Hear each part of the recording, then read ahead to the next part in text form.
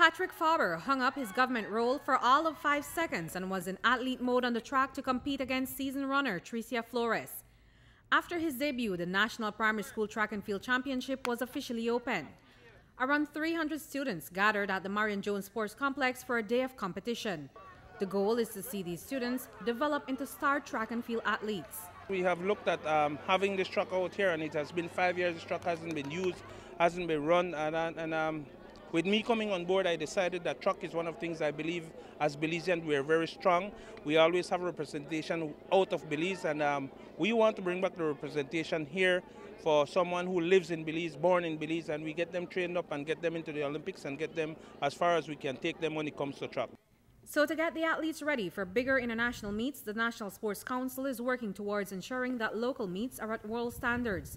So today, students are running in the 60, 100, and 1200 meters, relay, and doing long jump, shot put, and baseball throw, which the Sports Council hope will see Belize place higher in regional games like Kodikader. Because we didn't do this competition for a long period of time, we went over all the events and we tried to bring them in line with the events that you will participate when you go internationally. So we had to revise a lot of them.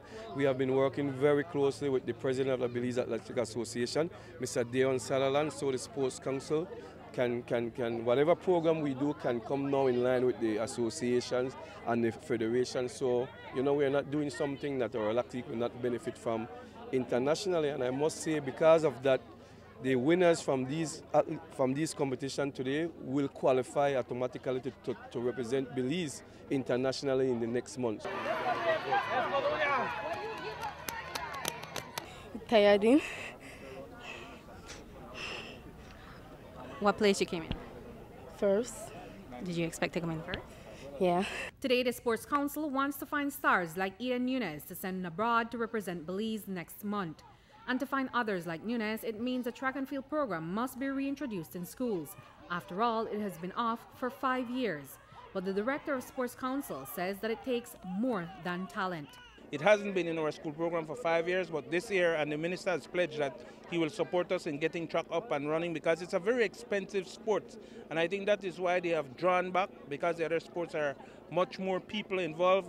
With track, it's kids from different schools. So what you have to do is round them up and see where you get them together. It's a whole different logistic than basically doing football or softball or those other programs.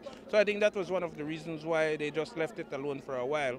But it's here to stay now. I found out that what has happened is that in Belize we don't do the right thing in getting the kids playing with the right balls and different sort of stuff. And looking at when we host, where Belize was, and going to Honduras and seeing it played there, I saw that we needed help in getting the equipments that we really need and playing with the right equipments. Like, for example, in football, we play with a number 5 ball in Belize. Kodikader plays with a number 4 ball. So right away going to Kodikader, you really go, the ball is a bit heavier than number 5 than the number 4. So getting there, you have to retrain with that number 4 ball. So why don't we get the ball here in country where we can start using the proper equipment to get the sports done? Reporting for News 5, I'm Andrea Polanco.